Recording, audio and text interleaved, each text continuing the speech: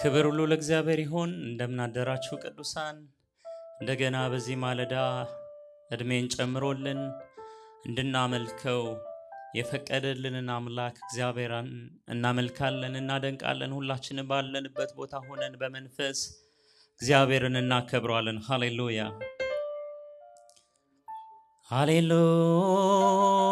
ሃሌሉያ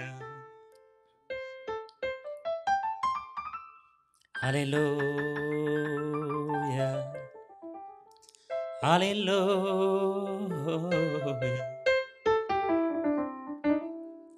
Oh,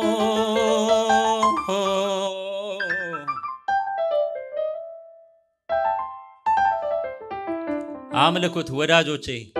ሊመለክ የሚገባውን ጌታ አምላካችንን እናከብረዋለን።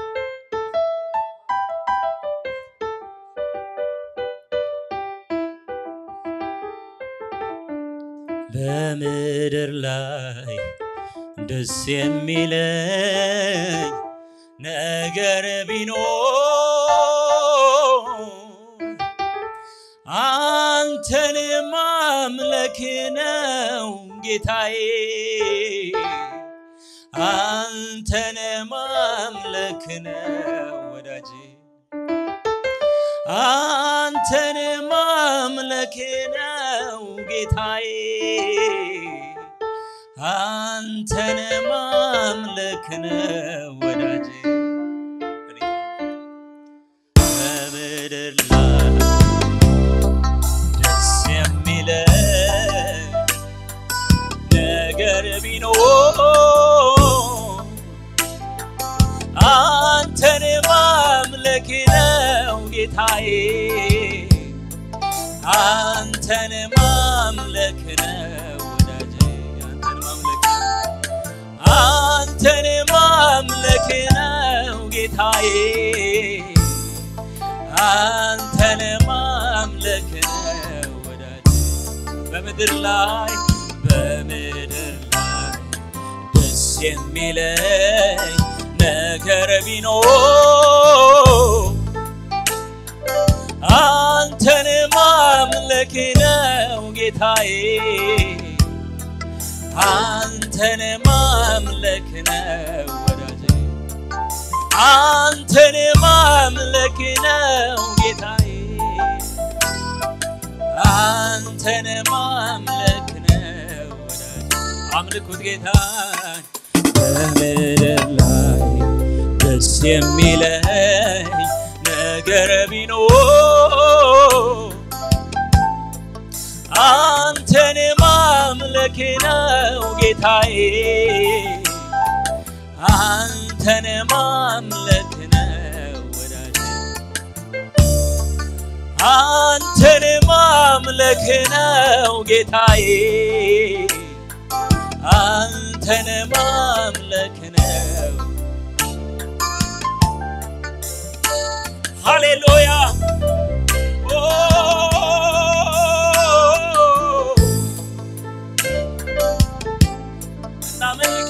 ጌታዬ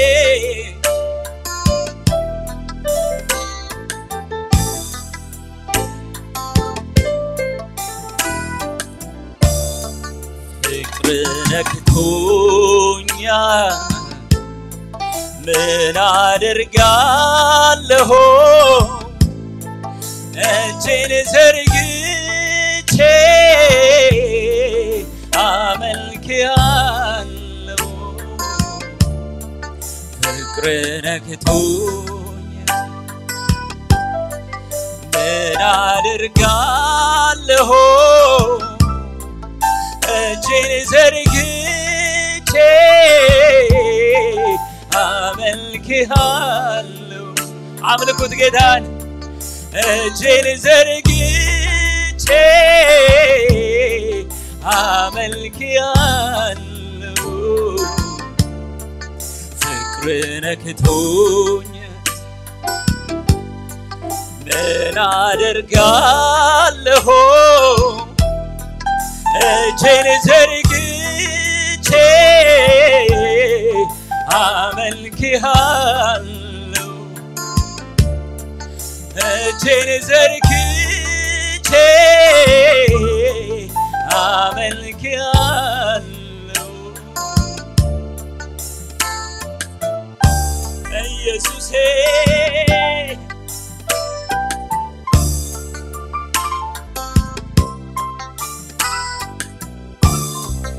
አመልክሃለሁ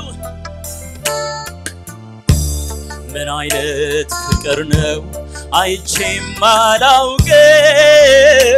እግዚአብሔር ለኔ በልጁ ገለጠው ባስገራሚው ፍቅሩ የማረካት ነፍሴ ተመስገን ትላለች ከፍ በል ኢየሱስ ፍቅር ነክቶኛል ምን አደርጋለሁ እጄን ዘርግቼ አመልክሃለሁ እጆቻችሁን ዘርጉና እጄን ዘርግቼ አመልክሃለሁ የፍቅሬ መግለጫ ይሆን ሰበርኩት ሽቶዬን በፊት በተቀደሰው ተራራዬ የሾምኩት አንተን ነው ጌታዬ የፍቅሬ መግለጫ እንዲሆን ሰበርኩት ሽቶዬን በፊት በተቀደሰው ተራራዬ የሾምኩት አንተን ነው ጌታዬ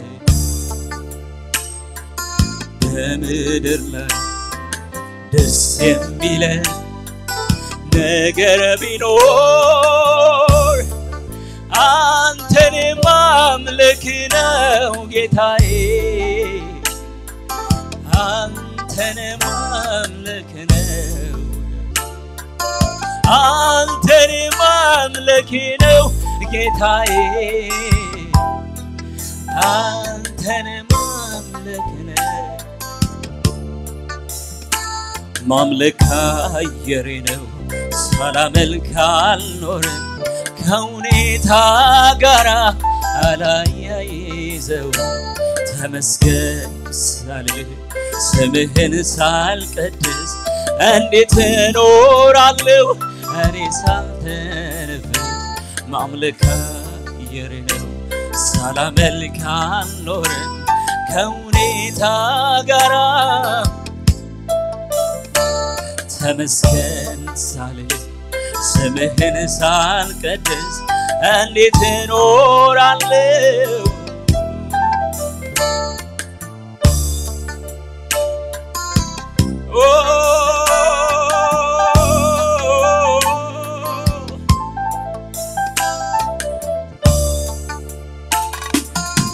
አምላኬን የሚስተካከለው ማነው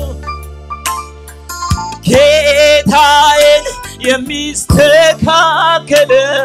ማነው?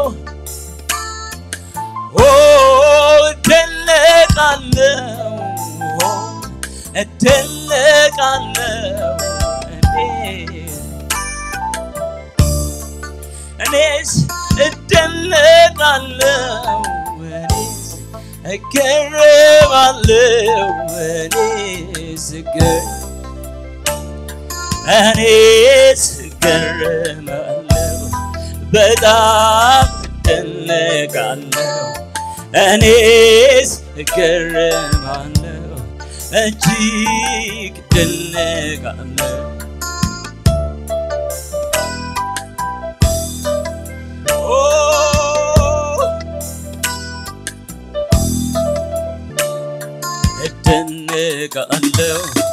እደነቃለሁ እገረማለሁ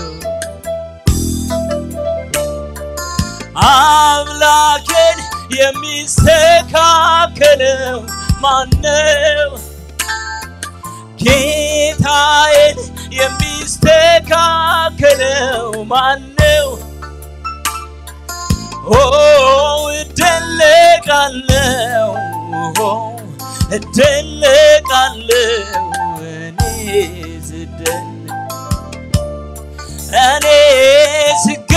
እደነቃለሁ እኔስ እገረማለሁ እኔስ እገረማለሁ እኔስ እደነቃለሁ በጣም እገረማለሁ እኔስ እገረማለሁ በጣም እደነቃለሁ እኔስ እገረማለሁ በጣም እደነቃለሁ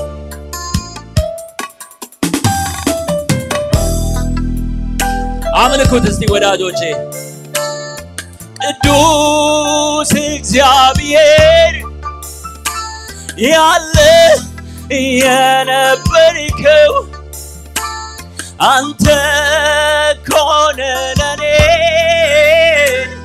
ከላይ የሆንከው ሌላማ ምን ከፍልሃል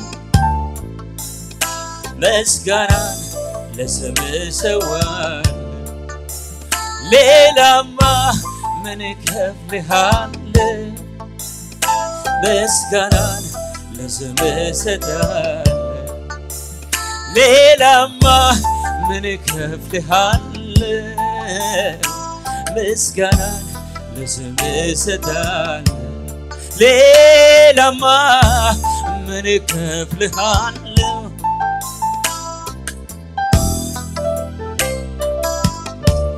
የማለዳ ጨረር የጠዋት ብርሃን አንተው በደስታ አሞከው ልቤን ህልሜን ልተርከው ከእንቅልፌ ስነቃ አረጋገጥክልኝ ሌሊቱ እንዳበቃ ምን አይነት አምላክ ነህ ምን አይነት ብሩክ ነህ ምን አይነት አምላክ ነህ ምን አይነት ፍቅር ነህ ምን አይነት ወዳጅ ነህ ምን አይነት ፍቅር ነህ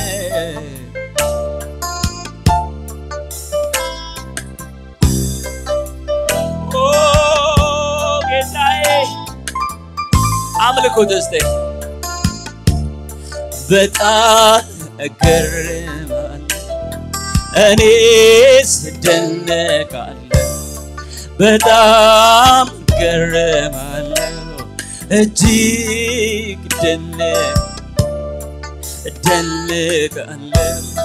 እደነቃለሁ እገረማለሁ ከሰው ልጆች መሃል የሚመስል የለም ከፍጥረታት መሃል የሚመስል የለም ከአማልክት መሃል የሚመስል የለም የለም አንተው ብቻ ነህ አምላኬ ዘላለም እሱ ብቻውን ነው ጀማሪና ፍጻሜም የለው ሃሌሉያ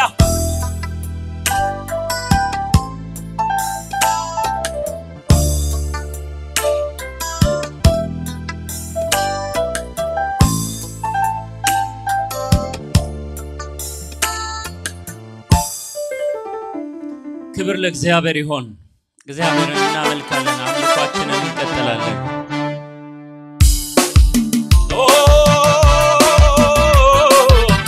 ሃሌሉያ ክብር ላንተ ብቻ አምልኩት እስቲ ወዳጆቼ ላንተ ላረገው የሚገባኝ ብዙ ውለታ ብዙ አለብኝ በመናቀሜ እመልሳለሁ የምችለው ክብርን ሰጣለሁ ላንተ ላረገው የሚገባኝ ብዙ ውለታ ብዙ አለብኝ ግን በመናቀሜ እመልሳለሁ የምችለው ክብርን ሰጣለሁ ላንተ ላረገው የሚገባኝ ብዙ ውለታ ብዙ አለብኝ ግን በመናቀሜ እመልሳለሁ የምችለው ክብርን ሰጣለሁ ላንተ ላረገው የሚገባኝ ብዙ ውለታ ብዙ አለብኝ ግን በመናቀሜ እመልሳለሁ ክብርን ሰጣለሁ አንተ ታላቅ በኃይል ታላቅ ስም ታላቅ ነው ስራህ ታላቅ አንተ ታላቅ በኃይል ታላቅ ስም ታላቅ ነው እንደ ፈጣን ጸሐፊ አንደበቴን ከፍታለሁ መቼ ያስችለኛል አምላኬ ክብርን ያየሁ አመሰግንሃለሁ ጌታዬ አመስግኑት ጌታዬን አመሰግንሃለሁ ወዳጄ አመሰግንሃለሁ እንደ ፈጣን ጸሐፊ አንደበቴን ከፍታለሁ መቼ ያስችለኛል አምላኬ ክብርን ያየሁ አመሰግንሃለሁ ጌታዬ አመሰግንሃለሁ ባላችሁበት ቦታ አምልኩት ወዳጆቼ አመሰግንሃለሁ ጌታዬ አመሰግንሃለሁ ጌታዬ አመሰግንሃለሁ ወዳጄ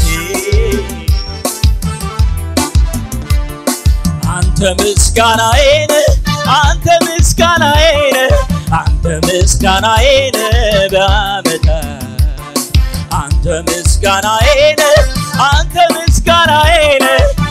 ምስጋናዬን በዘመናት አይኔ አየች አጨክን በኔ ባልመችህም ሰው ምስጋናን ላዊ በቤት ዙሪያ ነፍሴ ትባርክ ቆማ እንደገና አንተ ምስጋናዬን አንተ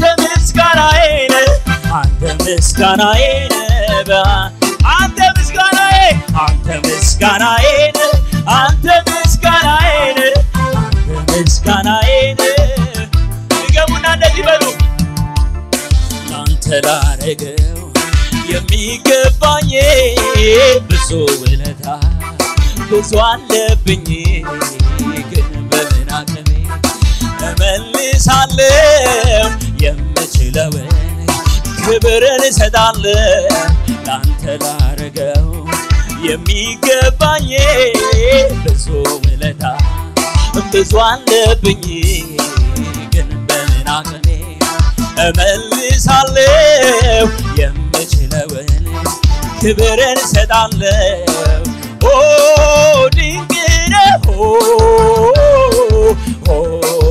ልዩ ነህ ኦ ድንቅ ነህ ኦ ድንቅ ነህ ኦ ልዩ አምልኩት ወዳጆቼ ኦ ድንቅ ነህ ኦ ድንቅ ነህ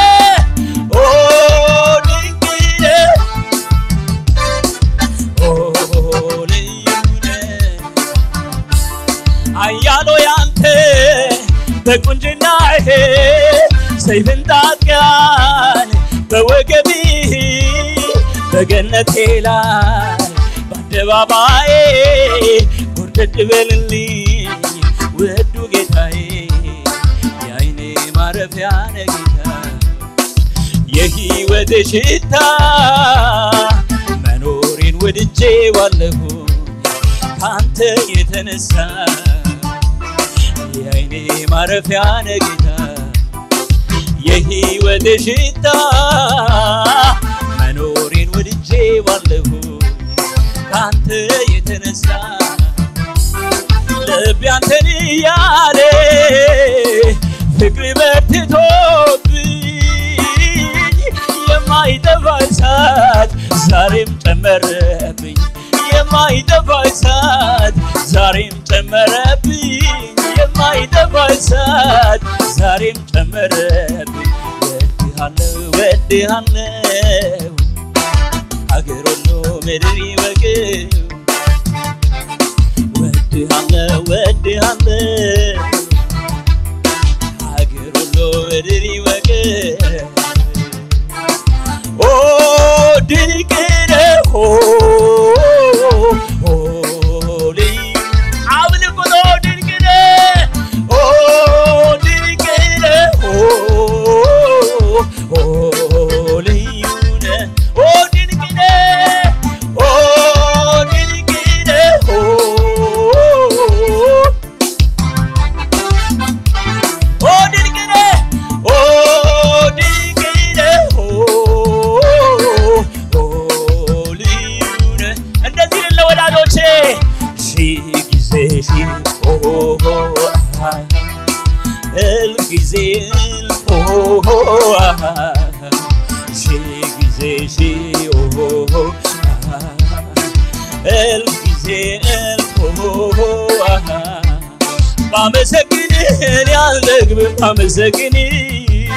ባመሰግንህ ያልደግም ባመሰግንህ ከፍ በልብልህ ያልደግም ከፍ በልብልህ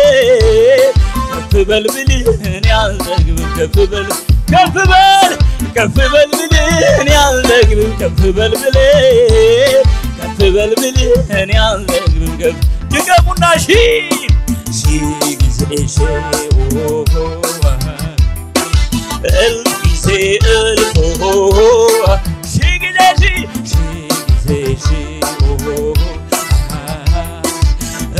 ጊዜ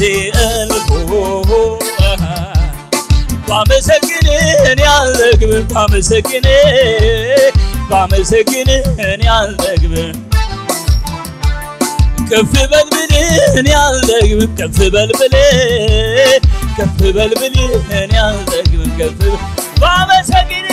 ባመሰግንህ ያልደግም ባመሰግንህ ያልደግም ለመጨረሻ እንደዚህ በሏ ኦ ድንቅ ነህ ሃሌሉያ ኦ ድንቅ ነህ እንደዚህ በሉ ሲወዳጆቼ ኃይልንም የሚያስታጥቀኝ ቅጥሩንም የሚያዘልለኝ እግሮቼን የሚያበረታ የሚያቆመኝ በከፍታ ኃይልንም የሚያስታጥቀኝ ቅጥሩንም የሚያዘልለኝ እግሮቼን የሚያበረታ የሚያቆመኝ በከፍታ በክብር ላይ ሌላ ክብር በክብር ላይ ቆርጫለሁ ለመጨመር በላይ አንደበቴን ለምስጋና የከፈትኩ ለድል ጌታ የድል መዝሙር አመጣለሁ ኃይልን የሚያስታጥቀኝ ቅጥሩንም የሚያዘልለኝ እግሮቼን የሚያበረታ የሚያቆመኝ በከፍታ ኦ ድንቅ ነህ ኦ ልዩ ነህ ኦ ድንቅ ነህ እንደዚህ ብዬ ልጨርስ እስቲ ዛሬም ላሞጋግስ ክበርልኝ ልድረስልኝ ጸሎቴን ሰምተሃል ክበርልኝ ንገስልኝ ጠላቴን ረግጠሃል ክበርልኝ ዛሬም ላሞጋግስ ክበርልኝ ውለታን ልበረው ክበርልኝ ከፍ አድርገኛል ክበርልኝ ዛሬም ላሞጋግስ ክበርልኝ ውለታን ልበረው ክበርልኝ ከፍ አድርገኛል ክበርልኝ ጸሎቴን ሰምተሃል ክበርልኝ ጠላቴን ረግጠሃል ክበርልኝ ንገስ ዛሬም ላሞጋግስ ክበርልኝ ውለታን ልቁጠረው ክበርልኝ ከፍ አድርገኛል ክበርልኝ ጸሎቴን ሰምተሃል ክበርልኝ ከፍ በል ዝማሬ ይድረስ ሌላማ የለኝም የምሰጥ ከፍ በል ዝማሬ ይድረስ ሌላማ ከፍ በል ዝማሬ ይድረስ ሌላማ የለኝም ከፍ በል ዝማሬ ይድረስ ሌላማ ከፍ በል ዝማሬ ይድረስ ሌላማ አምልኩት ወዳጆቼ ከፍ በል ዝማሬ ይድረስ ሌላማ የለኝም ከፍ በል ዝማሬ ይድረስ ሌላማ የለኝም ከፍ በል ዝማሬ ይድረስ ሌላማ ስለዚህ ዛሬም ላሞጋግስ ክበርልኝ ጸሎቴን ሰምተሃል ክበርልኝ ጠላቴን ረግጠሃል ክበርልኝ ከፍ አድርገኛል ክበርልኝ ውለታን ልቁጠረው ክበርልኝ ከፍ በል ዝማሬ ይድረስ ሌላማ የለኝም የምሰጥ ከፍ በል ዝማሬ ይድረስ ሌላማ ላንተ ያልተቻለ ላንተ ያቃተ አንዳች ነገር የለም ከቶ የሚሳነ ጠላት ምን ቢፎክር ለጥቂት ጊዜ ነው አንተ ስትነሳ አድራሻው ሲሆን ነው ከፍ በል ዝማሬ ይድረስ ሌላማ ከፍ በል ዝማሬ ይድረስ ሌላማ ላንተ ያልተቻለ ላንተ ያቃተ አንዳች ነገር የለም ከቶ የሚዛን ጠላት ምን ቢፎክር ለጥቂት ጊዜ ነው አንተ ስትነሳ አድራሻው ሲሆን ነው ኦ ድንቅ ነህ ኦ ልዩ ነህ ኦ ድንቅ ነህ ኦ ድንቅ ነህ ኦ ልዩ ነህ ለመጨረሻ ከፍ በል ዝማሬ ይረዝ ሌላማ የለም ከፍ በል ዝማሬ ይረዝ ሌላማ የለም ከፍ በል ሌላማ ከፍ በል ዝማሬ ይረዝ እንዲህ ልበል እስኪ ወዳጆቼ ኦሆ የረዳኝን አመሰግናለሁ በጉባኤው መሃል ከፍ አደርገዋለሁ እኔንም ረድቶኛል በእውነት የምትሉ እሱ ዘምሩለት ለእርሱ እልል በሉ ዘምሩለት ለድል ጌታ የድል መዝሙር ተገኙለት ክብር ለእርሱ ሞደል ለእርሱ ያከበረን ላነገሰን ኢየሱስ ኦ ድንቅ ነህ ኦ ልዩ ነህ ለመጨረሻ ከፍ በል ዝማሬ ይድረስ ሌላማ የለኝም ከፍ በል ሌላማ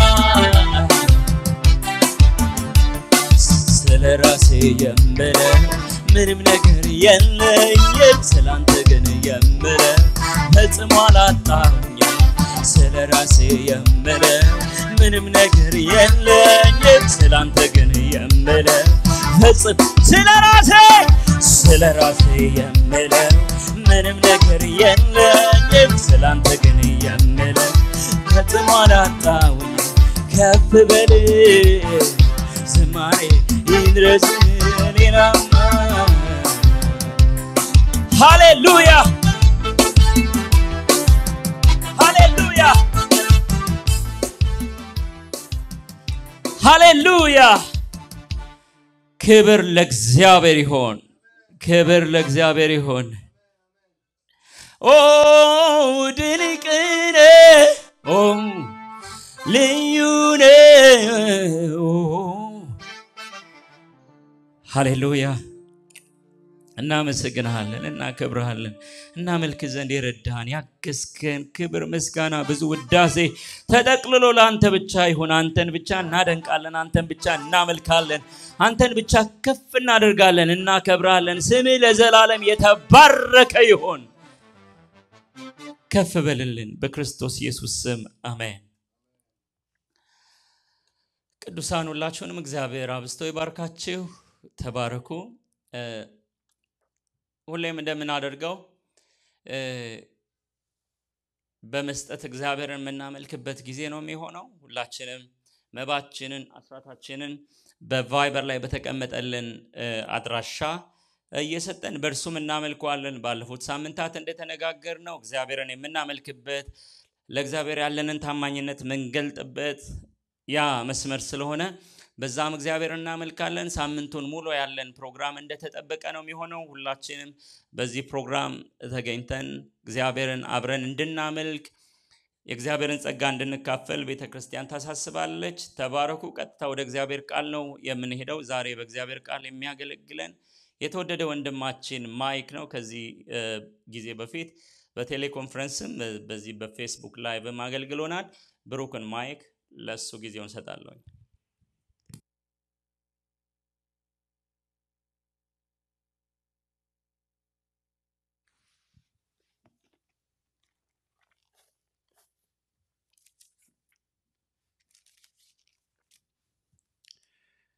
ሁላችሁንም በጌታ በኢየሱስ ስም ሰላም እላችኋለሁ። እንግዲህ ሁሉ ጊዜ እንደምለው እናንተ የምታዩኝ እኔም ማላያችሁ እንዴት ናችሁ? እግዚአብሔርን እናመሰግናለን ስለሰጠን ድንቅ አምልኮ ጊዜ እግዚአብሔር ይመስገን። እግዚአብሔር የተመሰገነ ይሁን። አሁን ደግሞ እግዚአብሔር ቃሉን እንዲያስተምረን ጥቂት እንጸልይና በልብ ያለውን የእግዚአብሔርን ሐሳብ አብረን እንካፈላለን። ቅዱስ አባታችን እግዚአብሔር ሆይ በጌታ በኢየሱስ ክርስቶስ ስም ስለሰጠህን ድንቅ ጊዜ እናመሰግንሃለን። ስለሰጠህን ጤና፣ ስለሰጠህን በረከት እግዚአብሔር ሆይ ስለሰጠህን ልጅ ስለ ሁሉ ካንተ ዘንድ ስላገኘነው ሁሉ ስለ ቃልህ እናመሰግንሃለን። ዛሬም በመካከላችን መንፈስህ እንዲያስተምረን ጊዜውን ሁሉ ለአንተ አሳልፈን እንሰጣለን። በዚህ ቃል እግዚአብሔር ሆይ ወደ እያንዳንዳችን ጓዳ ግባ፣ እያንዳንዳችንን ተናገረን። እግዚአብሔር ሆይ ያላደረግነውን ያላየነውን ነገር ሁሉ አይተን ማድረግና መሄድ እንድንችል እርዳን። በኢየሱስ ስም አሜን። እግዚአብሔር ይመስገን። እንግዲህ ዛሬ የእግዚአብሔርን ቃል ባጭሩ እንካፈላለን። ስንካፈል የእግዚአብሔርን ቃል እግዚአብሔር ብዙ ነገር እንደሚያስተምረንና ብዙ ነገር እንደሚያሳየን አምናለሁ። ባለፈው እዚህ በነበርን ጊዜ እንዴት መመላለስ እንደሚገባን አይተን ነበረ። ቃል ኪዳን በሚል ርዕስ ዛሬ ጥቂት እናያለን። ስለ ቃል ኪዳን ብዙዎቻችን ከየት ያመጣው ቋንቋ ነው ወይ ደግሞ ምን አይነት ነው ቃል ኪዳን የሚባል ከዚህ በፊት ሰምቼ አላቅም የሚል ሰው እንደሌለ አስባለሁ። ምናልባት ይሄ ቃል ኪዳን በዚህ ዘመን እንደውም የብዙዎች ስም ነው እና በደንብ እንደምናስበውም እንደምናውቀውም አውቃለሁኝ። ግን ምን አይነት ቃል ኪዳን? ብዙ ሰዎች ከብዙ ነገር ጋር ቃል ኪዳን ያደርጋሉ። አንዳንድ ጊዜ ወታደሮች ቃል ኪዳን አለብኝ ሲሉ ሰምታችኋል። በወታደሮችና በሀገር መካከል ያለ ቃል ኪዳን ይኖራል። በባልና በሚስት መካከል ያለ ቃል ኪዳን አለ። ሰዎች ከሌላም ነገር ከሞት ጋር ቃል ኪዳን እንዳደረጉ መጽሐፍ ቅዱስ ይናገራል። ቃል ኪዳን ከብዙ ነገር ጋር ይደረጋል። ትክክለኛውን ቃል ኪዳን ወይንም ደግሞ በእግዚአብሔርና በሰው መካከል የተደረገውን ቃል ኪዳን ግን እንደገና እንድናስብ እንድናይ ዛሬ በሱ ዙሪያ ጥቂት እናወራለን። የተደረገው ቃል ኪዳን ለምሳሌ ወታደር ለሀገሩ ቃል ኪዳን ሲገባ እሞታለሁ ይላል። መቼ? ወደፊት ሀገርን የሚደፍር ጉዳይ ከመጣ በሀገር ላይ የመጣ ነገር ካለ እሞታለሁ ብሎ ቃል ኪዳን ይገባል። እስከዛ ድረስ ሕይወቴን እስከ መስጠት ድረስ ዋጋለሁ፣ ታገላለሁ እያለ ቃል ኪዳን ይገባል።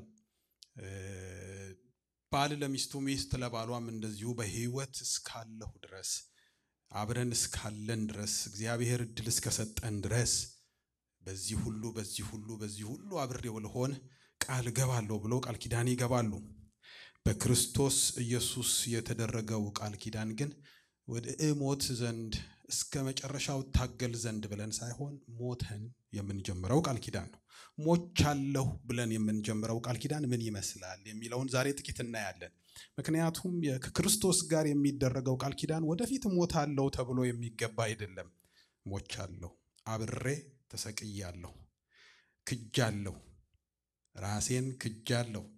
አሁን የምኖረው ኑሮ እኔ በእኔነቴ የምኖረው አይደለም ብለን በቃል ኪዳናችን ልንጸና ክርስቶስን ተቀብለን የምንኖርበት ቃል ኪዳን ነው ማለት ነው። ስለዚህ ይህንን ቃል ኪዳን ስንመለከት ወደ ገላትያ ሰዎች ምዕራፍ 2 ብንሄድ በጣም ጥሩ አድርጎ ያስረዳናል። የገላትያን መልእክት እናውጣና ምዕራፍ 2 ላይ ያለውን ክፍል እንመልከተው። ከቁጥር 20 ጀምሮ እንደዚህ ብሎ ሐዋርያው ጳውሎስ ይናገራል። ስለራሱ ነው የሚናገረው። ከክርስቶስ ጋር ተሰቅያለሁ፣ እኔም አሁን ሕያው ሆኜ አልኖርም፣ ክርስቶስ ግን በእኔ ይኖራል። አሁንም በሥጋ የምኖርበት ኑሮ በወደደኝና ስለኔ ራሱን በሰጠው በእግዚአብሔር ልጅ ላይ ባለኝ እምነት የምኖረው ነው። እንግዲህ ይሄ በጣም ብዙ ዘመን ብዙ ጊዜ በጣም ህይወቴን ከለወጡት ቃል አንዱ ነው። በጣም ብዙ ጊዜ አነሳዋለሁኝ። ክርስትና እዚህ ጋር ሲጀምር ግቡ ይለያል። ክርስትና ከዚህ በፊት ባለ አባባል አንተ ጌታን ብትቀበል ኮንዶሚኒየም ይደርሳል፣ ጌታን ብትቀበል ይሄ ነገር ይሆንልሃል፣ ጌታን ብትቀበል አትቸገርም፣ ጌታን ብትቀበል አትታመምም፣ ጌታን ብትቀበል መከራ ካንተ ይሸሻል፣ ጌታን ብትቀበል ሁሉ ጊዜ አንተ ጋር ፀሐይ ነው የሚለውን ተቃራኒ መንገድ ያሳየናል። ይሄ ክፍል ምንድነው የሚለው? ጌታን የምቀበለው አብሬው ሞቼ ነው። በቀደም አንድ ጽሁፍ ሰሞኑን እሱን ማወራለሁ ብዙ ጊዜ አንድ ጽሁፍ አይቻለሁኝ እና ያ ጽሁፍ ውስጡ ገብቼ ጽሁፉን አላነበብኩትም፣ ግን ርዕሱ በጣም አትራክት አድርጎኛል። በጣም የሚስብ ርዕስ ነውና ርዕሱ ምንድነው የሚለው? ጌታን ያልተቀበሉ ጴንጤዎች ይላል። እና በጣም ነው የገረመኝ። ሰው ጌታን ሳይቀበል እንዴት ጴንጤ ይሆናል? ጌታን ያልተቀበለ ጴንጤ አለ ወይ? መቼም ብንጠየቅ ጌታን ካገኘሁ ጀምሮ፣ ጌታን ከተቀበልኩ ጀምሮ፣ ጌታን ከተከተልኩ ጀምሮ እንላለን። የምንከተለው እሱን ነው? ፍላጎታችንን ነው? ምኞታችንን ነው? ወይንስ ማንን ነው የምንከተለው? ማንን የተቀበልነው? ጌታን መቀበል ማለት ምን ማለት ነው? አንዳንድ ሰዎች ጌታን መቀበል የሚለው ቃል መጽሐፍ ቅዱስ ላይም ያለ አይመስላቸው። ለተቀበሉት በስሙ ላመኑ ለእነርሱ የእግዚአብሔር ልጆች እንዲሆኑ ስልጣን ሰጣቸው ይላል መጽሐፍ ቅዱስ። ማንን? ጌታን። እንግዲህ ጌታን ክርስቶስን እንደተቀበላችሁ ስር ሰዳችሁ በእርሱ ታነጹም ይለናል። ምንድነው የተቀበልነው?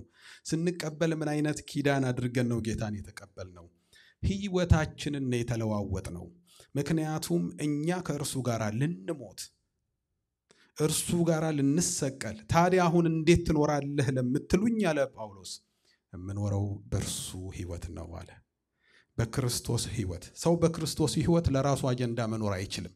ክርስቶስ በኔ ይኖራል የሚለው ኪዳን፣ ክርስቶስ በኔ ይኖራል የሚለው ቃል ክርስቶስን በእኛ ውስጥ ያስቀጥለዋል። ክርስቶስ የጀመረውን፣ ክርስቶስ በምድር በነበረበት ጊዜ ይዞት የነበረውን አጀንዳ እስከ ምድር ፍጻሜ ወይንም ጳውሎስ ሲናገር እስከ ክርስቶስ ቀን ድረስ እንዳለው እንደዛ እስከ ክርስቶስ ቀን ድረስ ያስኬደናል። አለበለዚያ ግን ከባድ ነው የሚሆነው።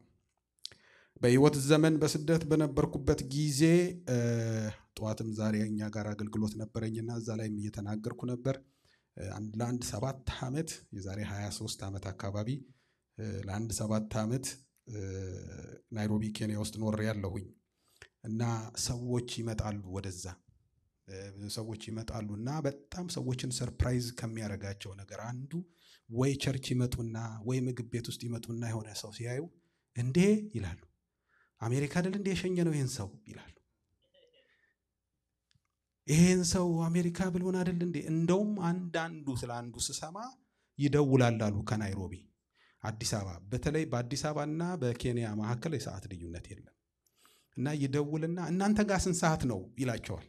ልክ እዚህ እንዳለ ስንት ሰዓት ሆኗል እናንተ ጋር እያለ እዛ ተገኘ በአንድ ሰዓት ሲቆጥር። በክርስቲያኖችም ዘንድ ብዙ ነገር ገጥሞናልና በጣም ከባድ ነው ማለት ሰዎችን ሄጃለሁ ማለት ይቻላልና ሳይሄዱ መኖር ተሸሽጎ መኖር ይቻላል። ክርስቶስን ግን ተቀብያለሁ ብሎ የሆነ ቦታ ሽፍት አድርጎ በሱ ህይወት ሌላ ኑሮ መኖር ግን አይቻልም። ምክንያቱም የሚቀጥል የሚታይ ዋጋ ያለው ህይወት ነውና። ስለዚህ ጌታ ኢየሱስ ክርስቶስን እንዴት ነው የተቀበልነው? ለምን ሞተን ለምንድነው እየኖረን ያለነው? ጳውሎስ ከክርስቶስ ጋር ተሰቅያለሁ ሲል ክርስቶስ እኮ ሲሰቀል ጳውሎስ የለም ማለት በፍጹም በዛ መንገድ ላይ አልነበረም። በህይወት ይኖራል ግን በዛ መንገድ በክርስቶስ ኢየሱስ መንገድ ላይ ግን አልነበረም። ክርስቶስ ሲሰቀል የክርስቶስን መሰቀል የነገረው ሰው ምናልባት ሲነግረው የደገፈ ነው የሚመስለኝ። ምክንያቱም የእርሱን ተከታዮች ያሳድድ ነበረ። ግን ጌታ ኢየሱስ ክርስቶስ ሲገባው ከክርስቶስ ጋር ተሰቀለ።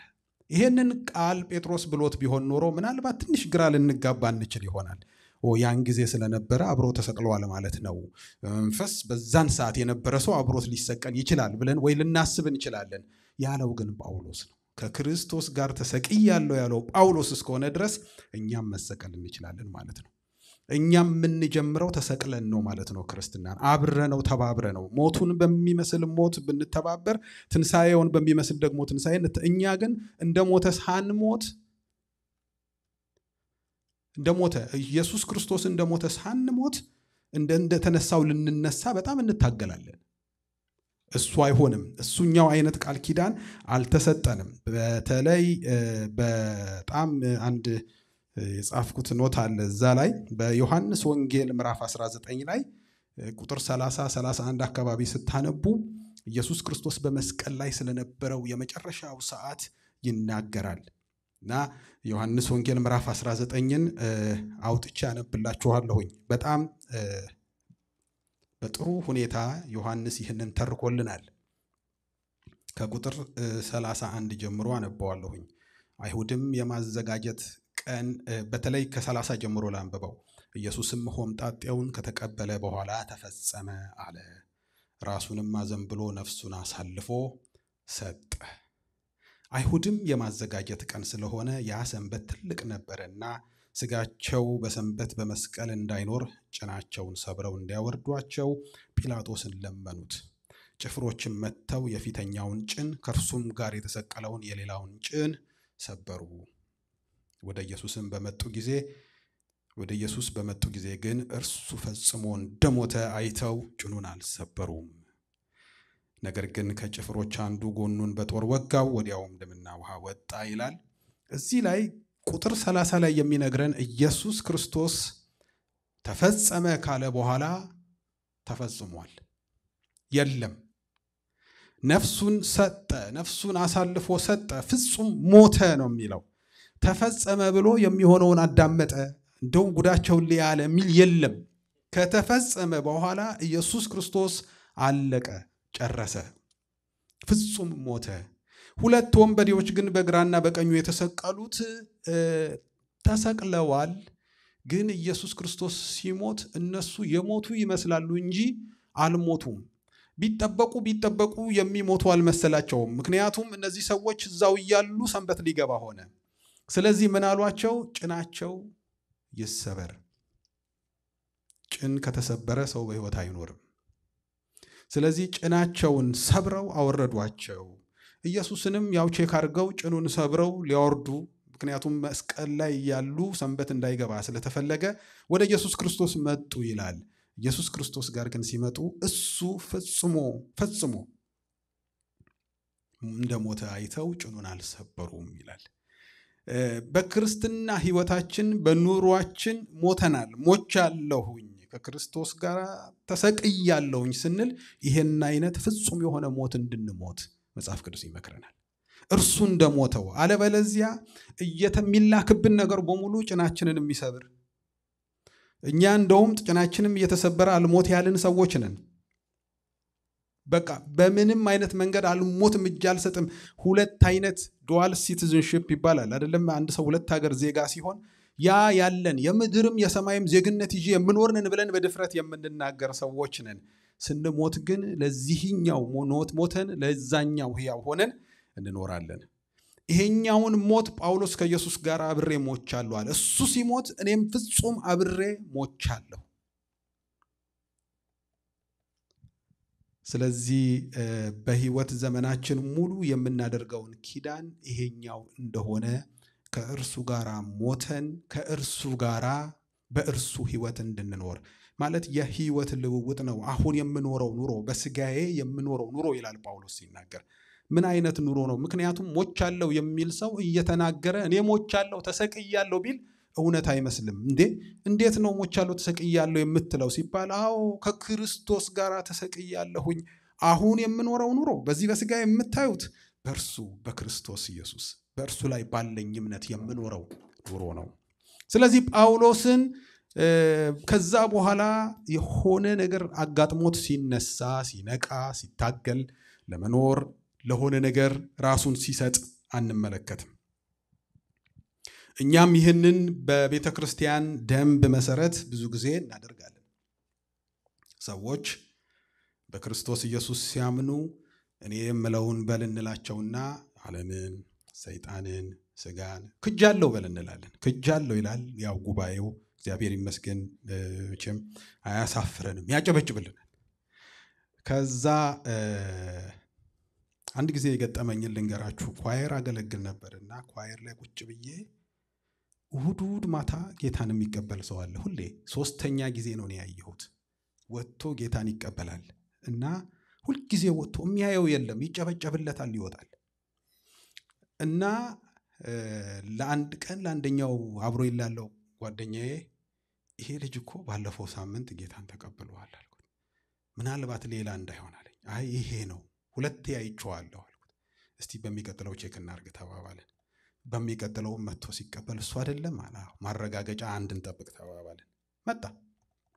ከዛ እናናግረው ተባብለን ከወረደ በኋላ ሄድንና አገኘነው። ደግሞ የሚደንቀው ነገር ሶስቱንም ሳምንት ጌታን ከተቀበለ በኋላ የምታረጉትን የሚያሳዩዋችሁ ሰዎች አሉ፣ ወደዛ ተከተሏቸው ይባልና አብሮ ይሄዳል።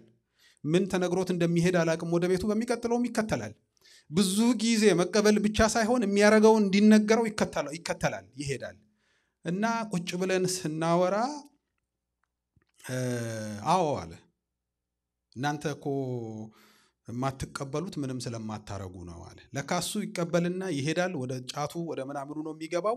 በሚቀጥለው ደግሞ መጥቶ እድሜ እስካለኝ ድረስ ልቀበል እያለ ነው የሚቀበለው። እሁድ ይቀበላል፣ ሰኞ ወደ ስራው ይመለሳል። እና እንደዛ እንዳልሆነ ነገር ነው። እና ምንም አታረጉም ማለት ነው። ያደኛ ምንም አናደርግም፣ ከተቀበልክ መወሰን ነው።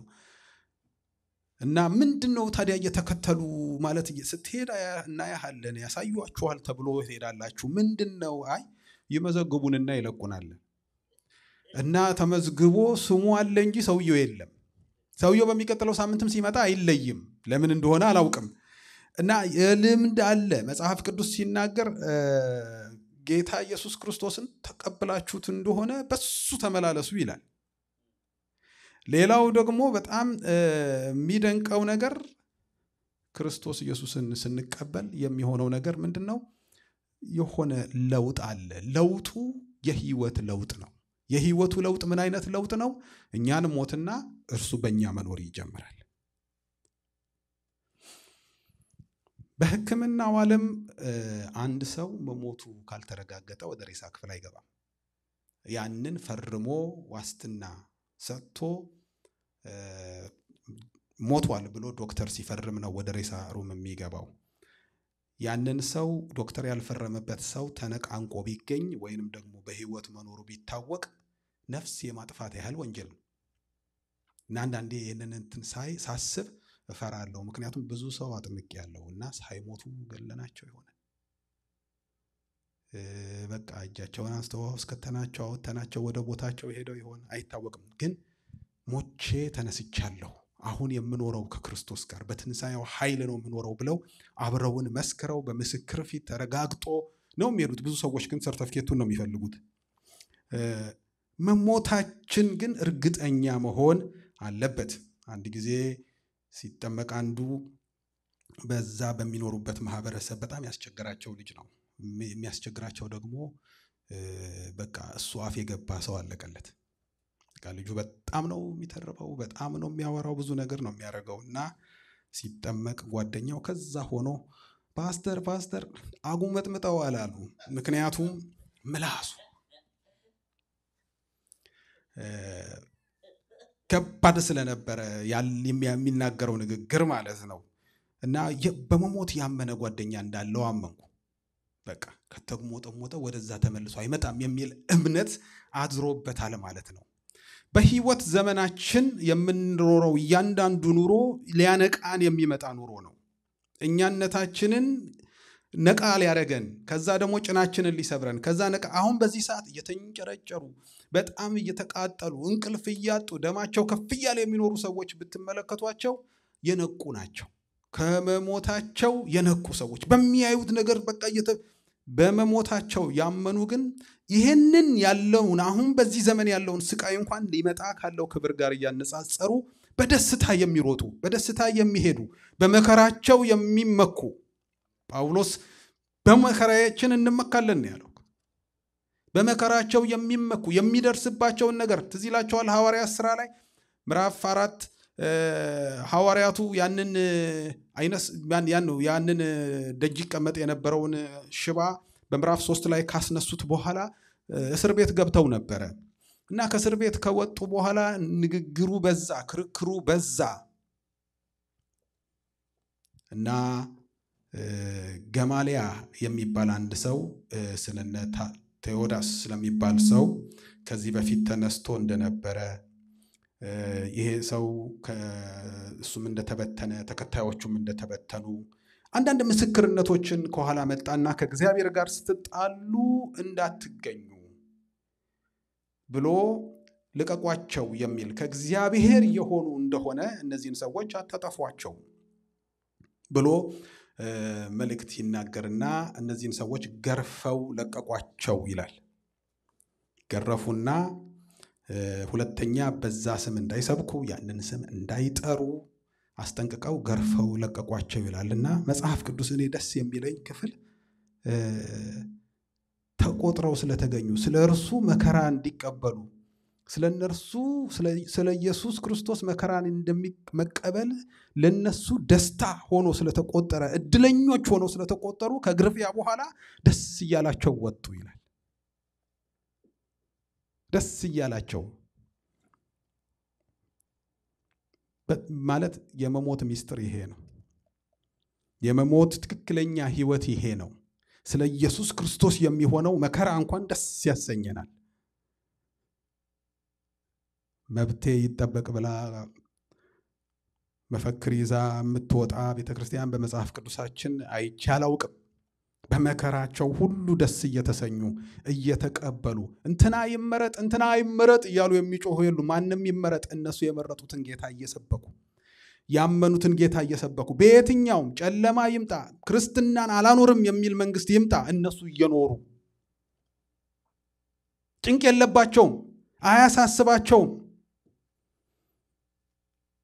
ጳውሎስ አንድ ጊዜ በብዙ መከራ ወደ እግዚአብሔር መንግስት ልንገባ ይገባናል ብሎ የተናገረበትን ቦታ ስትመለከቱ ሰዎችን ለማጽናናት ለሰዎች በብዙ መከራ ወደ እግዚአብሔር መንግስት ልንገባ ይገባናል እያለ የነገረው እሱ ነው። ለማጽናናት ነው የተናገረው። ግን ይሄንን የተናገረው ሊያጽናኑት ለመጡት ነው። ተወግሮ ሞቷል ተብሎ ተትቶ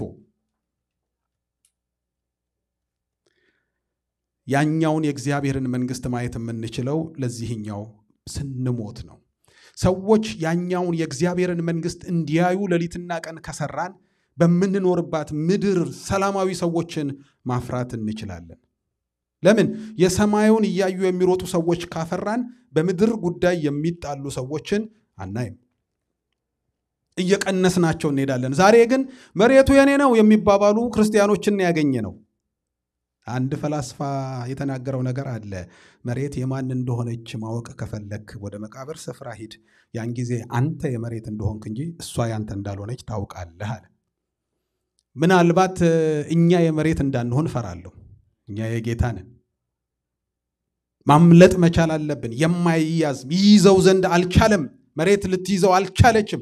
የማይያዝ በመሬት የማይያዝ ህይወት። ሰው ለመሬት ይሞታል። ለሞተልን ጌታ እንድንሞት ግን መጽሐፍ ቅዱስ ያስተምረናል። ስለዚህ ከክርስቶስ ጋር ሞቻለሁ ሲል ጳውሎስ በክርስቶስ ኢየሱስ ህይወት እየኖረ ነው። ከዚህ በኋላ የሚመጡ አንዳንድ ጉዳዮች አሉ።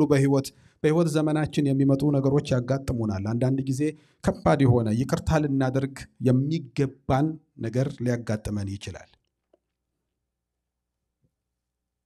ያን ጊዜ ሞተን ከሆነ ይቅርታ ማድረግ እንጀምራለን። አንዳንድ ጊዜ በፍቅር መመላለስ የማንችልበት ቦታ ላይ ፍቅር የሚጠይቅ ነገር ይገጥመናል። ያንን ማድረግ የምንችለው ሞተን ከሆነ ነው። ለብዙ ነገሮቻችን ለብዙ መንገዶቻችን በክርስትና ላለው ህይወታችን መልስ የምናገኝባቸው ወይንም ደግሞ ችሎታ የምናገኝባቸው እርዳታ ጸጋ የምናገኝባቸው ነገሮች የሞትንበት ህይወት ካለን እየኖሩ በሁለት ማንነት መኖር ስለማይቻል የእግዚአብሔርን ነገር ማግኘት አንችልም። ስለዚህ እንሞት ነው። በአንድ ወቅት አንድ ሊሆነ ሀገር ውስጥ ሆኜ ጠዋት አንድ ሰው ይመጣልና ከሆነ ሀገር አካባቢ ነው የመጣው። ከኢትዮጵያ ውስጥ ገጠራማ አካባቢ ቤተሰቡን ይዞ የመጣ ልጅ ነው። ሰዎች ይዘውት መጡ ቸርች እና አብረን እናገለግላለን ማለት አልኩትና ጌታን ተቀበል አልኩት። እሺ ያለ ደስ አለው። በሚያስፈልግ ነገር አብረን ያለነው አልኩት። እሺ ያለ ደስ አለው። እኛ ምንም ኖሮን አይደለም። እንዲሁ ግን ሰዎች ጌታን ያገኙ ሲሄዱ በጣም ጠንካራ ሆነው ይወጣሉ። እዛ ምድር ላይ እንደምታውቁት በኬንያ፣ በሱዳን፣ በካይሮ በተለያየ አፍሪካ ሀገር ወደ ውጪ የሚወጡ ሰዎች ጠንካሮች ናቸው እየተባለ ይወራ ነበር። ኑሮ ጠንካራ ስለሚያደርጋቸው ጌታን በደንብ በቃ ፊት ለፊት እያዩ ስለሚሄዱ ማለት ነው። እና እንደዛ ሆኖ እንዲወጣ ፈልጌ ከዛ አንድ ቀን መጣና ባክን እንደው ባለቤት ያሰቃየችኛል። ምን ነው አልኩት። ምንም አልቻልኩም፣ በቃ እንደው መኖር አልቻልኩምና እንደው ጸሎት እንዲያረጉልኝ ነው የመጣሁት አለኝ። ከዛ እሺ እንጸልያለን፣ ምንድነው ችግሩ አልኩት። በቃ እንደው ከዚህ ደስ ብሎኝ እዛ ሲሄድ ትቀማኛለች እና ጸልያለን እለዋለሁ። እንጸልያለን። ከዛ በኋላ ይቆይና ለኔ የሚጸልዩልኝ ትንሽ ስለተተናኮለችኝ ምላሽ ሰጥቼ ነው የመጣሁት ይላል። ደብድቦ መቶ እሺ ልናጸልይለታለሁ። ከዛ አይዞ አይ እንደዚህ አታድርግ ምናምን እኛ እኮ በቃ ብዬ ትንሽ ነገር እናገረዋለሁ። ያኔ ብዙ ዕውቀቱም የለም ልጅ ነን። ከዛ እንደገና ደግሞ ተመልሶ ይመጣል እቤት። በቃ ጧት እሱን መጠበቅ ሆነ እና አንድ ቀን በቃ እንጸልይ በእውነት በልብ እኔ እስከዛን ቀን ድረስ ወንድሜ እያልኩ ነው የማወራው፣ ስሙንም አላውቅም። እና የመጨረሻው ቀን በጣም ደብድቦ መጣ እና በቃ ዛሬ በቃ ደበደብኩ ሳልጎዳት አልቀርም ምናምን አለኝ። አይ እንደሱ አይደለም፣ እኛ እኮ ሞተናል። ምንድነው ችግሩ? አንተ እንደዚህ መሆን ነው ያለብህ፣ ይቅርታ ማድረግ ነው ያለብህ። ደግሞ በስደት ሀገር እንደዚህ ሰው ብዙ ናፍቆት ውስጥ እየኖረ ተው እንጂ እኛ እኮ ቤተሰብ ፍለጋ እንዴት እንደምንሆን ምናምን ብዬ አንዳንድ ነገር ነገርኩት። በል እንጸልይ አልኩትና ልንጸልይ ስንል ስም ማን ነው አልኩት። ምክንያቱም እስከዛን ድረስ እኔ ስሙን አላውቅም። ስም ማን ነው ስለው አንሙት ነው ስም ያለኝ። በል ዛሬ እንሙት አልኩት። ዛሬ እንሙት፣ ተያይዘን እንሙት። አንዳንድ ጊዜ አንሙት የተባልን ሰዎች ካለን፣ አልሞትም ያልን ሰዎች ካለን ጌታን የተቀበልን ክርስቲያኖች እንድንሆን፣ ጌታን የተቀበልን አማኞች እንድንሆን እንሙት፣ ከእርሱ ጋር እንሙት። በቆላስይስ ምዕራፍ 2 ላይ ቁጥር 19-20 ወደታች ወረድ ብላችሁ ስታነቡ ከክርስቶስ ጋር ከሞታችሁ እያለ ይናገራል። መሞት መጽሐፍ ቅዱስ የሚነግረን በቆላስይስ ምዕራፍ 2 ላይ አሁን እንዳየነው የሚነግረን መሞት ለብቻ እንዳልተፈቀደ ነው። ቅድም ያየነው መሞት ጳውሎስ ከክርስቶስ ጋር ተሰቅያለሁ ነው ያለው። ለብቻዬ ተሰቅያለሁ አላለም፣ አይቻልም። አሁን ደግሞ እዚህ ጋራ ስለ መሞት ሲናገር ምን ብሎ ይናገራል? ቆላስይስ ምዕራፍ 2 ላይ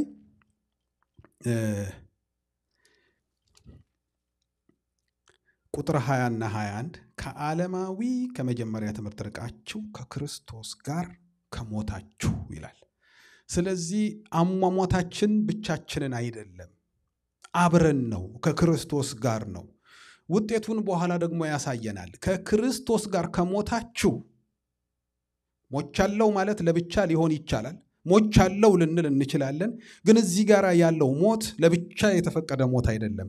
ከክርስቶስ ጋር ከሞታችሁ የሚል ነው። ታዲያ ከክርስቶስ ጋር ለሞቱት ጳውሎስ ሲናገር ምዕራፍ 3 ቁጥር 1 ላይ እንግዲህ ይላል ከክርስቶስ ጋር ከተነሳችሁ። ከክርስቶስ ጋር የሞተ ሰው ለብቻው አይነሳም።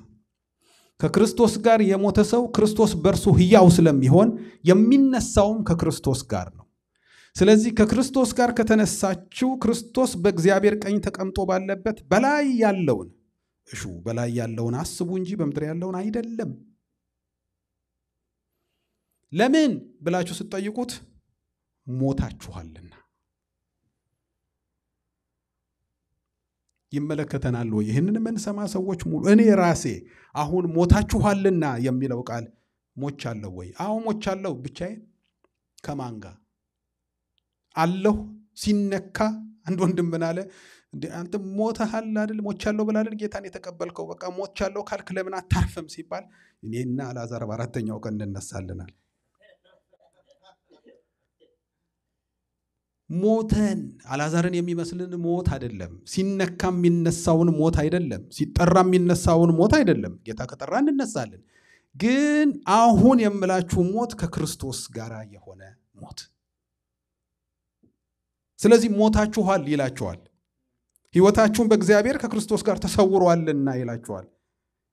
ታዲያ ቅድም ጳውሎስ የተናገረውን ነገር አስቡት። በገላትያ ምዕራፍ 2 ላይ ከክርስቶስ ጋር ተሰቅያለሁ፣ ሕያው ሆኜ አልኖርም፣ ግን ክርስቶስ በእኔ ይኖራል። ምን እያለ ነው? የክርስቶስ ሕይወት አለኝ እያለ ነው። የክርስቶስ ሕይወት በእኔ ውስጥ እየኖረ ነው። ክርስቶስ ሕይወቱን በእኔ ውስጥ እያኖረ ነው እያለ እያስቀጠለ ነው። የኔን ሕይወት ክርስቶስ ራሱ እያስቀጠለ ነው። ስለዚህ አሁን የምኖረው ኑሮ በእርሱ ባለኝ እምነት የምኖረው ኑሮ ነው ብሎ ነው የሚናገረው። ታዲያ እዚህ ላይ ሞታችኋል፣ ሕይወታችሁም ደግሞ በእግዚአብሔር አብ ከክርስቶስ ጋር ተሰውሯል ካለ በኋላ ቁጥር 4 ላይ በጣም ደስ የሚል ነገር ይናገራል። ሕይወታችሁ የሆነው ክርስቶስ በሚገለጥበት ጊዜ በዚያን ጊዜ እናንተ ደግሞ ከእርሱ ጋር በክብር ትገለጣላችሁ ይላል። ይሄ ከብራለው፣ ነግሳለው፣ ከፍላለው ከሚለው ፎከራ የተለየ ነው። በእርሱ ሕይወት ከኖርን የኛን ሕይወት እየገደልን የምንኖር ከሆነ ኖ እያልን የምንኖር ከሆነ እየሞትን የምንኖር ከሆነ የእሱ ሕይወት በእኛ ይኖር። ሕይወታችሁ የሆነው ክርስቶስ በሚገለጥበት ጊዜ ሁለት ሕይወቶች አይገለጡም። በመጨረሻ ለመክበር የሚገለጠ ሕይወት አንድ ሕይወት ነው። እርሱም የክርስቶስ ሕይወት ነው። በዚህ ሕይወት አብሮ ለመክበር ይቻል ዘንድ በዚህ ሕይወት ኑሩ ይላል። ክርስትና እኛ እንደምንሰማው አይነት ክርስትና በጣም ቀላል ነው። ለምንድን ነው? አንድ ጊዜ አንድ ሰው የሆነ እንትን ልኮልኝ ነበረ። ኳስ ለሚጫወት ልጅ በዚህም የምትመታው በዛም የምትመታው ጎል ይሆናል እየተባለ ትንቢት ይነገረዋል። በዚህን ያህል ብር እንግሊዝ እንትን ውስጥ ትሸጣለህ ይለዋል። አሜን ይላል ልጁን አንስቶ። እኔ ከሰይጣን ጋር ቢጫወት ምንም ችግር የለም፣ እግዚአብሔር ሊረዳው ይችላል። ከሰው ጋር እየተጫወተ እንዴት ነው? እነዛ ማን ናቸው? እሱ ወደዛ ሲመታ ኳሷ ሄዳ ወደዛ የምትገባው እና ደስ ብሎት ከዛ በሬዲዮ ሲጠየቅ ምን አለ ልጁ? እግዚአብሔር ይችላል። እኛን የሰራ አምላክ ድሮ ኳስ አይችልም እንዴ? ከፈለገ ማን ይከለክለዋል? ግን እግዚአብሔር የኛን ሕይወት እንዲሁ ሊያበዛ አልፈጠረንም።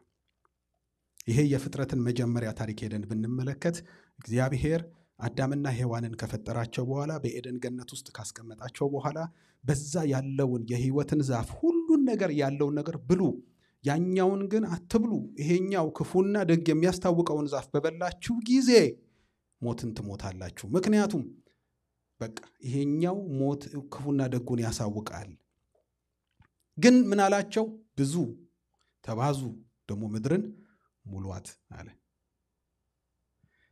እውነት እግዚአብሔር እንዳላቸው ያንን የሕይወት ዛፍ እየበሉ እግዚአብሔር ያዘዛቸውን ነገር ብቻ እያደረጉ በዛ በኤደን ገነት ቢኖሩ ኖሮ እነሱ ብቻ ሳይሆኑ የክርስቶስ ሕይወት በምድር ላይ ይበዛ ነበር። ነገር ግን ባለመታዘዝ ስለሆነ የወጡት፣ በሞት ውስጥ ስለሆነ የወጡት የክርስቶስ ሕይወት ሳይሆን የሰው ሕይወት በዛ ምድር ላይ። የሰው ሕይወት ሲበዛ ደግሞ የሰው ውጤት መጣ። አሁን የምናያቸው ሜሶች በሙሉ የሰው ውጤቶች ናቸው። ሰው በክርስቶስ ሕይወት ቢኖር እነዚህ ሁሉ አይኖሩም። ግን እግዚአብሔር እንደገና ደግሞ በክርስቶስ ኢየሱስ ወደዛ ማንነት መልሶ መለሰን። አሁንም እግዚአብሔር በምድር ላይ የልጁ መልክ እንዲበዛ ይፈልጋል።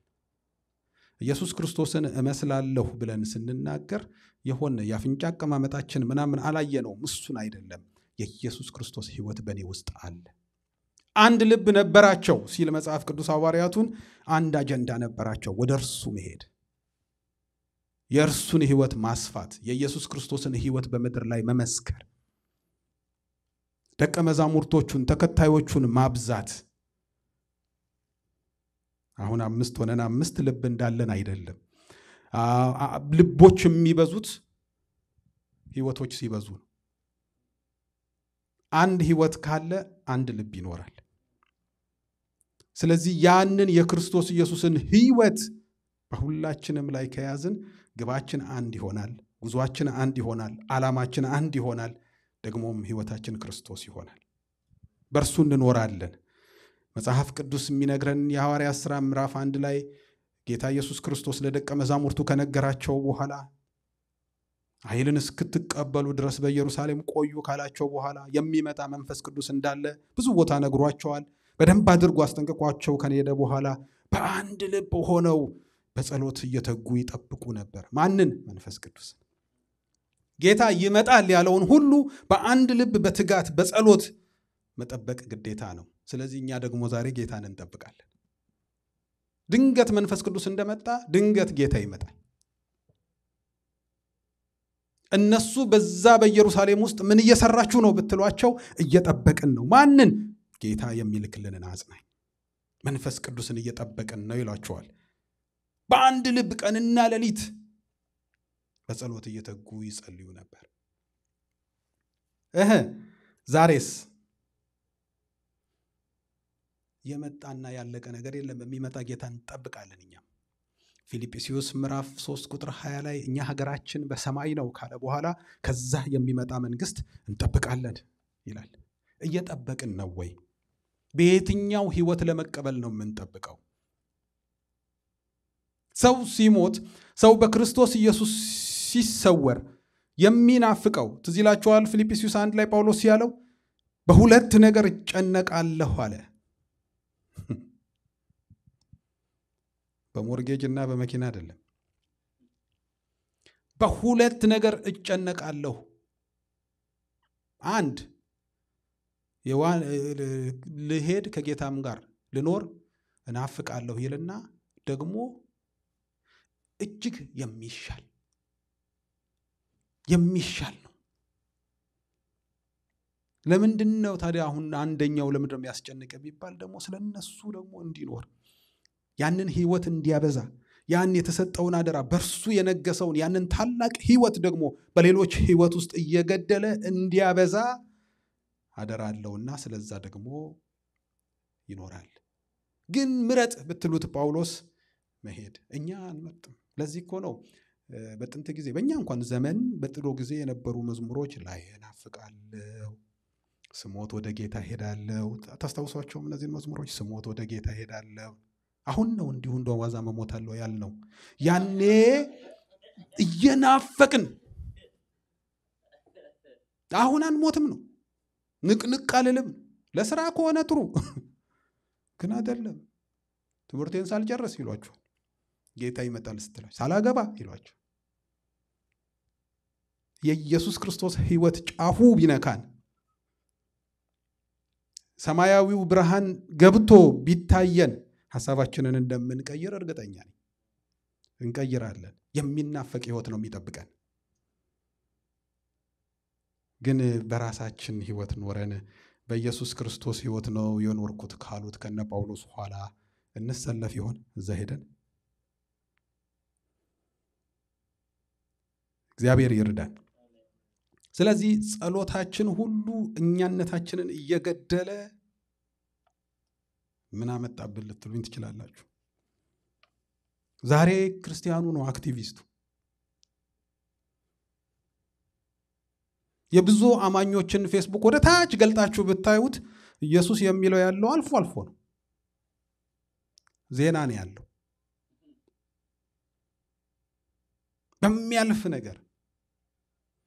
ጳውሎስ እኛ በፊት አለ እርስ በርሳችን የምንጣላ፣ የምንጠላላ፣ የምንቀናና ነበርን ይላል። እኛ ግን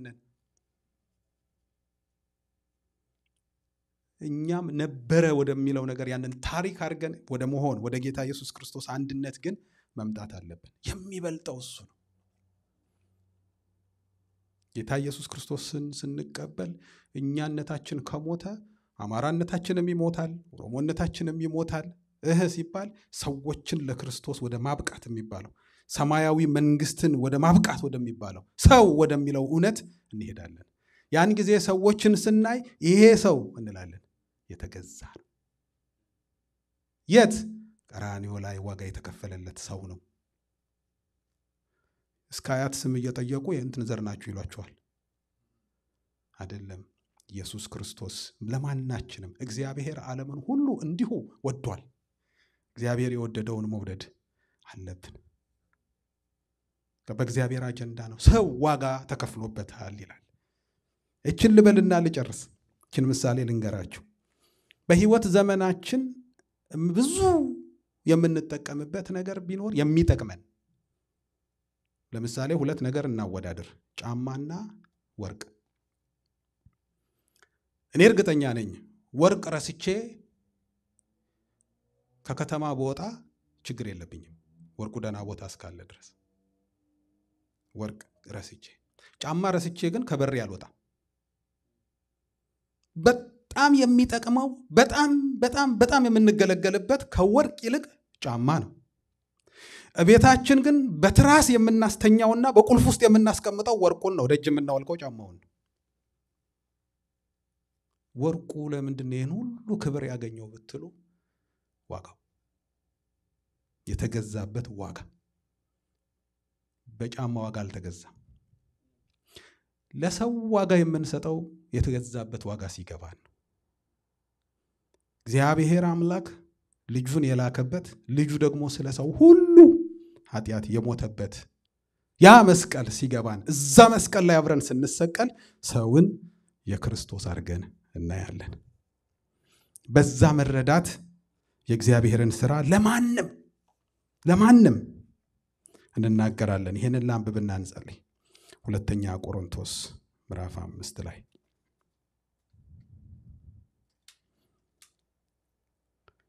ቁጥር 16 በእርግጥ ከቁጥር 14 ጀምሮ ላንብበው። ስለ ሞታችን ስለሚናገር አንዱ የሞትነ ኢየሱስ ክርስቶስ ስለኛ የሞተበትን አንዱን ትልቁን ዓላማ ይሄ ክፍል ስለሚነግረን እንደዚህ ይላል። ይህን ስለቆረጥን የክርስቶስ ፍቅር ግድ ይለናልና አንዱ ስለ ሁሉ ሞተ፣ እንግዲያስ ሁሉ ሞቱ። በሕይወት ያሉት ስለ እነርሱ ለሞተውና ለተነሳው እንጂ ወደፊት ለራሳቸው እንዳይኖሩ ስለ ሁሉ ሞተ። ኢየሱስ ለምን ሞተ? አሁን በሕይወት ያለነው እኛ ወደፊት ለራሳችን ሳይሆን ለሞተልን ለእርሱ እንድንኖር ሞተ። ልክ ለኃጢአታችን ሞተ እንደምንለው ሁሉ ለኑሯችን የኑሮ ለውጥ እንዲኖር እኛ በእርሱ ሕይወት እንድንኖር እኛ እንድንሞት አብረን ሞተ ይለናል ይሄ ክፍል። ከዛ ግን የዚህ የመሞት ውጤት አሁን ያልኳችሁን ነገር ያመጣልናል። ስለዚህ እኛ ካሁን ጀምሮ ማንንም በስጋ እንደሚሆን አናውቅም። እነማ የሞትን ክርስቶስንም በስጋ እንደሆነ ያወቅነው ብንሆን እንኳ አሁን ግን ከእንግዲህ ወዲህ እንደዚህ አናውቀውም። ስለዚህ ማንም በክርስቶስ ቢሆን አዲስ ፍጥረት ነው፣ አሮጌው ነገር አልፏል፣ እነሆ ሁሉ አዲስ ሆኗል። ነገር ግን የሆነው ሁሉ በክርስቶስ ከራሱ ጋር ካስታረቀን የማስታረቅንም አገልግሎት ከሰጠን ከእግዚአብሔር ነው። እግዚአብሔር በክርስቶስ ሆኖ ዓለሙን ሁሉ ከራሱ ጋር ያስታርቅ ነበርና በደላቸውን አይቆጥርባቸውም ነበር፣ በእኛም የማስታረቅን ቃል አኖረ። እንግዲህ እግዚአብሔር በእኛ እንደሚማልድ ስለ ክርስቶስ መልእክተኞች ነን። ከእግዚአብሔር ጋር ታረቁ ብለን ስለ ክርስቶስ እንለምናለን። እኛ በእርሱ ሆነን የእግዚአብሔር ጽድቅ እንሆን ዘንድ ኃጢአት ያላወቀውን እርሱን ስለ እኛ ኃጢአት አደረገው እያለ ይናገራል። የሞትነው ሰዎችን ከእግዚአብሔር ጋር እንድናስታርቅ ጌታ ኢየሱስ በማቴዎስ ወንጌል ምዕራፍ 5 ላይ የሚያስተራርቁ ብፁዓን ናቸው አለ። አሁን ደግሞ የሚያስተላልቁ ነው ያሉት። የምናስተላልቅ ነን ወይንስ የምናስተራርቅ ነን? በእኛ አኖረ የተባለው የማስታረቅን ቃል ነው። ማንን? ሰዎችንና እግዚአብሔርን እናስታርቃለን። ሰዎችን እኛ እየተጣላን ይሆን? እየተጣላን ከሆነ የሚያስፈልገን መሞት ነው። ስንነሳ ስራችን ይቀየራል። ብዙ ዶክተሮች አሜሪካን ሀገር መጥቼ መጀመሪያ የሰራሁት 7-11 ነው ይላሉ። ሀገር ሲቀይሩ ስራቸውም ተቀይሮ ነበር ማለት ነው። እስቲ ህይወትን ቀይርና ስራችንም ይቀየር። የሚያስጠላሉ ሰዎች መሆናችን ቀርቶ የሚያስተራርቁ እንሆን። ይሄ የሚመጣው በመሞት ነው ማለት የራስን ህይወት ትቶ በክርስቶስ ኢየሱስ ህይወት በመኖር ነው። ክርስቶስ ኢየሱስ አሁን ነኝ የምለውን ነገርን መግደል ካልቻለ አብሬ መሰቀል ግዴታ ነው። ነገ ጭን ሰበራ ይጠብቀናል። ስለዚህ እንሙት። እንጸልይ። እግዚአብሔር አምላካችን ሆይ እናመሰግንሃለን። ስለ ምሕረትህ ስለ ቃልህ ተመስገን። መሞት በሚገባን ጉዳይ ሁሉ እንድንሞት፣ በህይወት መኖር ባለብን ነገር ደግሞ በአንተ ህይወት እንድንኖር፣ በምድር ያለውን ሳይሆን በሰማይ ያለውን ፈቃድህን በሰማይ ያለውን ሐሳብን እንድናስብ እግዚአብሔር ሆይ ስለሚያልፈው ነገር ሳይሆን ስለማያልፈው ሕይወት እንድንከተልህ እኔ የመጣሁት ሕይወት እንዲሆንላችሁ ሕይወትም እንዲበዛላችሁ ነው ብለሃልና ለዚህ ለሕይወት ጉዳይ እንድንከተልህ ዛሬ እግዚአብሔር ሆይ ፍጹም ሞተን እንድንከተልህ እርዳን። ከክርስቶስ ጋር ተሰቅያለሁ ጥቅስ ብቻ እንዳይሆን ሕይወትም እንዲሆን ዛሬ እግዚአብሔር ሆይ ያለ ሞትን እርሱ ሞተ፣ ስለ ሁሉ ሞተ፣ አንዱ ስለ ሁሉ ሞተ። ምክንያቱም በሕይወት ያሉት ደግሞ ለሞተላቸው ብቻ እንዲኖሩ እግዚአብሔር ሆይ ለአንተ ብቻ እንድንኖር ሰዎችን ሁሉ ከአንተ አንጻር እንድናይ ከዋጋቸው አንጻር እንድናይ እግዚአብሔር አምላክ ሆይ ልዩ የሆነ እይታ በእኛ ውስጥ እንዳይኖር የምናበላልጥ እንዳንሆን አንተ ያላበላለጥከውን እኛ እንዳናበላልጥ ጌታ ሆይ እይታህን እንድንጠቀም ሐሳብህን በክርስቶስ ኢየሱስ የነበረ ሐሳብ በእናንተም ይሁን እንደተብሎ እንደተጻፈ ሐሳብህን በእኛ ውስጥም እንዲሆን ጌታ ሆይ መንገድህን በእኛ ውስጥ እንዲሆን እግዚአብሔር አምላክ ሆይ ዛሬ በአንተ ሕይወት መኖርን ለእያንዳንዳችን አድርግልን። የእኛን ሕይወት ትተን ለሕይወትህ እንኑር። ምድር ያጣችሁ ይህን እውነት ነው። ብዙ ሰዎች በብዙ መንገድ ውስጥ በወጥመድ ውስጥ ሆነው ይዘምራሉ፣ በወጥመድ ውስጥ ሆነው ይዘላሉ፣ በወጥመድ ውስጥ ሆነው ይሰብካሉ። ከወጥመድ አውጣን እግዚአብሔር ሆይ ሰዎችን ከወጥመድ የምናወጣበትን አቅም ስጠን። ወደ አንተ የምንመልስበትን ሐሳብህን የምናካፍልበትን አቅም ስጠን። ቤተክርስቲያን በዚህ እንድትተጋ እርዳን። እግዚአብሔር ሆይ ሰው ጌታ ሆይ በክርስቶስ ኢየሱስ የተዋጀ ክቡር ፍጡር ነውና ስለ ሰው ሁሉ ዛሬ እግዚአብሔር ሆይ እንማልዳለን። የማስታረቅን አገልግሎት ሰጥተህናል። ታረቁ ብለን እንጮሃለን፣ እንመክራለን። ይህን የሚሰሙ ሁሉ ካንተ ጋር ይታረቁ። እግዚአብሔር ሆይ ስለ ሁሉ ስለነበረን ጊዜ ሁሉ ተመስገን። በጌታ በኢየሱስ ስም አሜን። ጌታ ይባርካችሁ።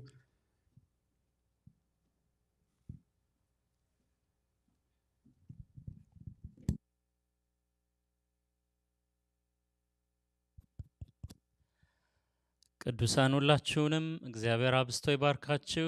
ወንድማችን ፓስተር ማይክ እግዚአብሔር አብስቶ ይባርክህ። እንደተናገርከው የክርስቶስ ኢየሱስ ሕይወት ባንተም ላይ የሚታይ ይሁን። እግዚአብሔር በነገር ሁሉ ይርዳህ። አሁንም የእውነት የጸጋ ቃል ካፍህ አይጥፋ። እግዚአብሔር አብስቶ ይባርክህ። ተባረኩ ቅዱሳን። እግዚአብሔር አብስቶ ይባርካችሁ። የዛሬ ፕሮግራማችንን በዚህ ላይ ጨርሰናል። መልካም ቀን። ብሩክ ሁኑ።